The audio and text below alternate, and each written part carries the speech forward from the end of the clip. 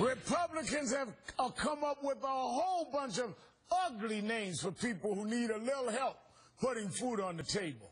Welfare queens, takers, the 47%. And now House Republicans are poised to pass a bill that would cut more than $20 billion from food stamp programs and take away benefits from 2 million Americans. We've seen it over and over again. Republicans putting politics over people. The role of citizens, of Christians, of humanity is to take care of each other, but not for Washington to steal money from those in the country and give it to others in the country. It appears to me that the goal of this administration is to expand the roles of people that are on SNAP benefits. Another purpose for that, though, is just to simply expand the dependency class. Why don't we just pay for your clothes, pay for your shoes, pay for your housing?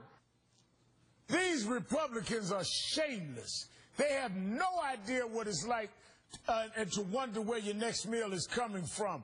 Why don't they try to live on the average food stamp benefit of just $31.50 a week? That's exactly what 26 House Democrats are doing starting today.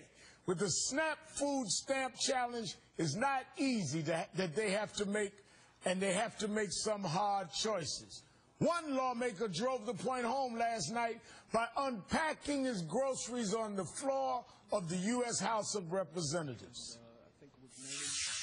It's going to be a challenge. I certainly will not be eating 3 meals a day.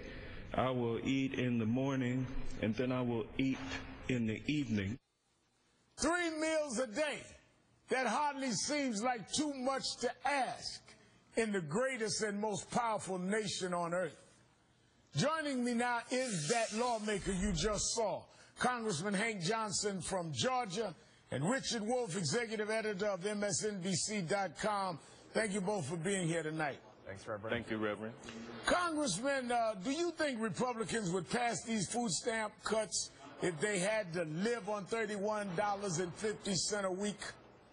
No, I really don't. And the problem is that we have so many millionaires over there on the other side of the aisle that they will never have to worry about where their next meal is coming from or trying to stretch dollars so that they can eat for the period of time that they have the finances to pay for.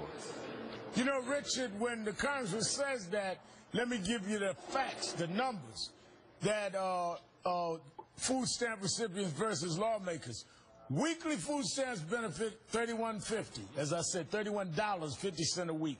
The median net worth of a member of Congress is $966,000 a year. You're talking about almost $1 million a year median income. I mean, you're talking about net worth here, not a year. Net worth of about $1 million median income for members of Congress. And you're talking about these are the people that are going to vote to cut $31.50 for people that receive food stamps. This is outrageous. You can earn a lot less than $900,000 a year to understand that $31 a week is not enough to feed anyone. Really. And there's not a dependency culture that comes out of $31 a week. Right. We're talking about millions of hungry people in the world's richest country. And, you know, it wasn't so long ago there was a Republican who said you shouldn't balance the budget on the backs of the poor. That Republican was George W. Bush when he was running for president as a compassionate conservative. You know, hunger is not a partisan issue, and what they're doing now is trying to turn it into a partisan issue, and that's not the Republican Party of even George W. Bush. Congressman Johnson, not only is it not only a partisan issue, look at who it impacts. 45% of the people that receive it are children, 8.5% elderly, 20% disabled. These are people that are the most vulnerable, children, seniors, disabled. And Reverend Al, many of the people who receive food stamps are employed. They're working as much as they can, but they're working for minimum wage. They can't make ends meet, and they need the food stamps to help. And it's just, so we've got working poor, we've got poor But regardless of what your status, $31.50 a week adds up to about $1.50 a meal per day. And it's just to take $20 billion, excuse me, away from this program, which serves as a safety net for 47 million Americans, is just callous. Especially when we are looking at spending $3 billion on a East Coast missile defense shield for a threat that does not yet exist, and that the Defense Department does not want. It's just, I mean, if we can find that $3 billion, we certainly can find how we can keep the $20.5 billion from going away. Let me ask you this, Congressman. You unpacked your bags last night. Very little food, showing that dramatically what you can do with $31.50 a week. Explain to the audience what you were able to buy.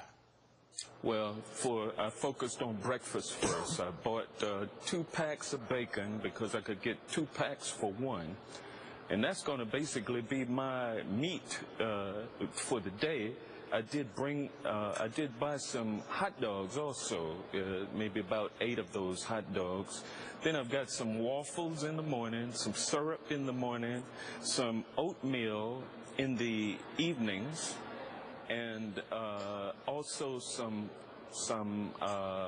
bananas and some tea. I splurged on something to comfort me, some tea.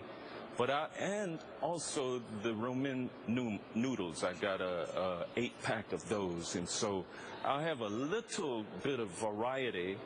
But I'm going to have to do my best to stretch this food. And I can tell you, I'm already feeling weak today from just having. And you just started today. Just started this morning. Richard, and election time is coming. Yeah, I got to tell you, like, the congressman made the choices many people would make, but what he's talking about, apart from the bananas and the oatmeal, he's talking about a lot of unhealthy food there, and this is the paradox, what we got in this country. A lot of hungry people who are also eating bad food, and you can be obese and hungry at the same time, and that is a sad case in America today. And I have to go, but I also wanted, not only do we show the most vulnerable, the makeup of people in this country on food stamps, 35% white, 23% black, 15% Hispanic, because we seem to color this all one way, and the facts speak for themselves. That's the graph of the racial breakdown of food stamp recipients. From the Department of Agriculture, this racial breakdown was given.